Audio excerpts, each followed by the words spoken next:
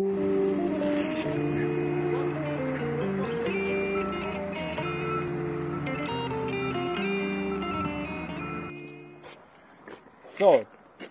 this is the hydraulic settings. Here, you don't need to do any adjustments. 1 centimeter, yes, it's good.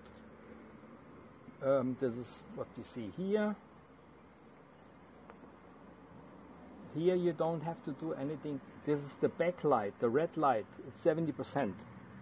If you would work in the night, you can give him more or you can give him less of the red light. Yeah, I understand.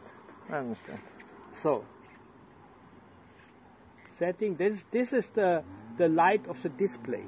You can I understand. Up or Okay. down. And you're back to the sensitivity. Yeah. That's it. To go out, press this one. We always see the angle.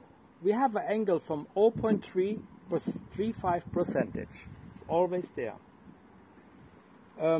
We have now 42 centimeters On the road. on the road, on the concrete surface. Yeah. So by pushing this one quickly, we take over.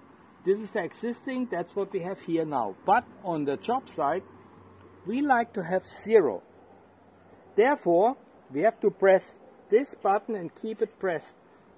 1, 2, 3, 4, you see? 0. Now, after 0, we can push start button automatic. That means automatic.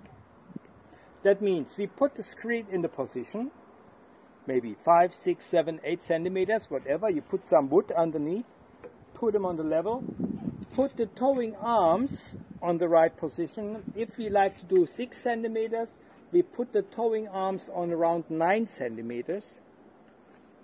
We can go manually. By going manually, you have to put the towing arms with this one up and down. Yeah.